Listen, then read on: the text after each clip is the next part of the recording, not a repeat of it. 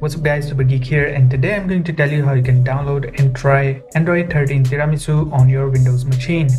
Google released the Android 13 developer preview 1 recently, and today I'm also going to tell you how you can download and install it on your Pixel smartphone. So make sure you check out the whole video and don't skip, because I'm going to tell you a really nice trick to try it on your PC first, then installing it on your Pixel machine. The first thing what you have to do is open a browser and search for Android Studio. Open the first link that you see and click on download options. Choose the zip package as you can see here.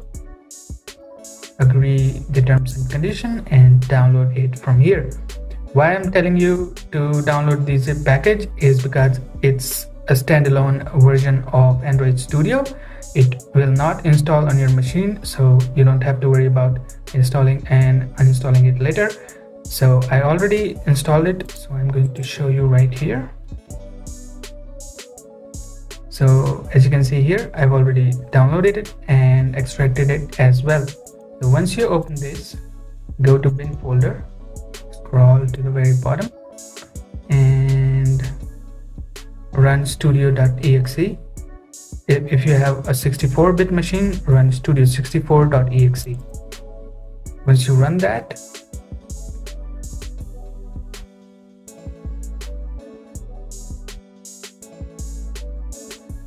you will see a window like that. Just wait it to load.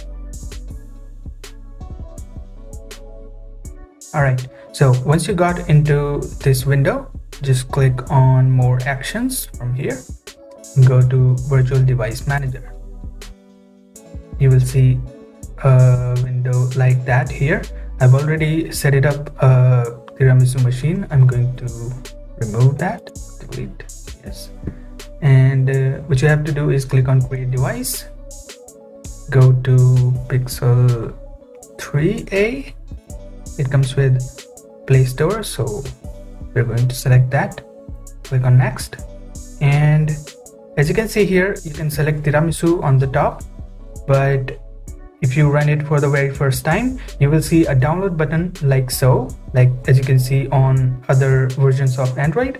I'm going to tell you how you can download that. Just click on download and you will see this window right here, and it will install the 13 Tiramisu image file easily on your device. I'm going to cancel that. I don't want that version. So just select Tiramisu once you download that and click on next. And if you want to give it a name, just give it. I don't want to do it. Just click on finish. And once you do that, click on run.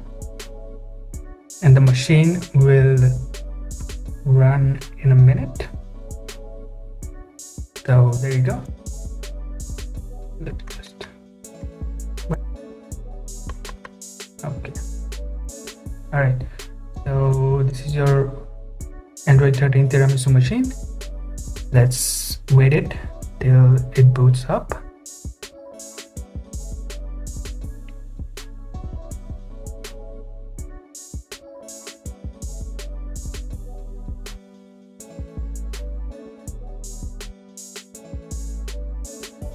It may take a few minutes. It depends on how powerful your Windows machine is.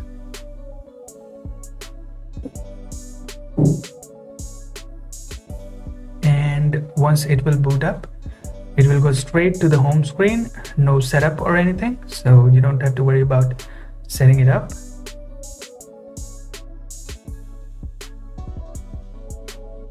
Alright, so there you go, we're on the home screen in a second. So there you go. As you can see, Android 13 Tiramisu. I'm going to confirm it. Just go to settings. Just to confirm that we're running the Tiramisu about. And as you can see here, it says Tiramisu under Android version. So that's pretty strange that Google is not hiding the code name this time. I don't know, maybe a mistake. This is a very early build, so maybe this is a mistake that Google did and revealed the code name for Android 13.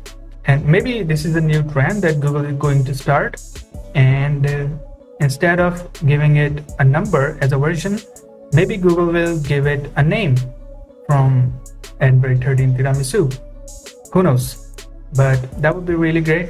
I don't know, that's barely going to be the chance, but let's not lose hope. All right, now I'm going to show you a couple of features that Android 13 is going to give you. And where do we start? All right, let's start from the quick settings first. So as you can see, Android 13 is not very much changed from Android 12. The quick settings, everything is kind of same, but there is a small change. As you can see, this is the internet tile in the quick settings, and in Android 12, if you click on this little arrow, you will see a pop-up which slides from the bottom, which does not give you a really good appeal, I don't know.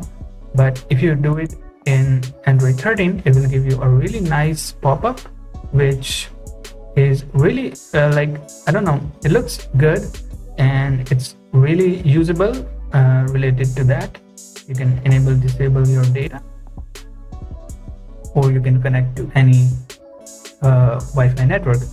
Click on done and it will go back. That's really neat. And if you click on screen recorder, it will give you the same kind of pop-up. See, click on cancel, it will go back to the dial. Okay, it's glitching. Okay, as you can see, it's a very early build, so it's glitching a bit. And one more thing I'm going to show you is that Android 13 Tiramisu has this really nice pop-up. When you tap and hold on the home screen, you can change the wallpaper without actually going it into the wallpaper and style thing. So as you can see, they are all live wallpapers, and see, this is a live wallpaper and you can change it right from the home screen. You don't have to go anywhere. See, pretty cool, right? So just like that, you can change. That's pretty cool. Okay, so these were basically all the changes that you get in Android 13 Developer Preview 1 compared to Android 12. Okay, now I'm going to tell you some of the features that I cannot show you on my virtual machine. All right, so Google is going to work on privacy controls in Android 13. Google already did a lot in Android 12, like those notification when your camera or mic is being used by any app. That was a really cool feature, and I think Google is going to work more on that privacy controls in Android 13 as well. Now after that, there's going to be a really cool photo picker API that Google is going to use. This API will make sure that not all the data is going to be accessed by any app when you're just selecting a photo or a picture. So it will ensure that not every photo, not every album, and not all the data is going to be accessed by that app while you're just selecting a picture. So that's pretty neat. So that's about it, guys, about the Android 13 Tiramisu and how you can install it on your Windows machine. Now I'm going to tell you how you can install it on your Pixel device. So there is an article written by me on supergeekweb.com, so you can go there and check it out. The link is in the description, so you can easily install it on your Google Pixel device. A quick disclaimer, do not install it on your daily driver because it may come with some glitches that may render your device useless. So yeah, do not do it on your daily driver. You can try it on a device that you do not use anymore. Also, there's going to be a GSI image file in the future, so you can install Android 13 on your Project Treble supported device. It's not available right now. So that's it for today, guys. Hope you liked the video. Hit the like button, get subscribed, and I'll see you in the next one.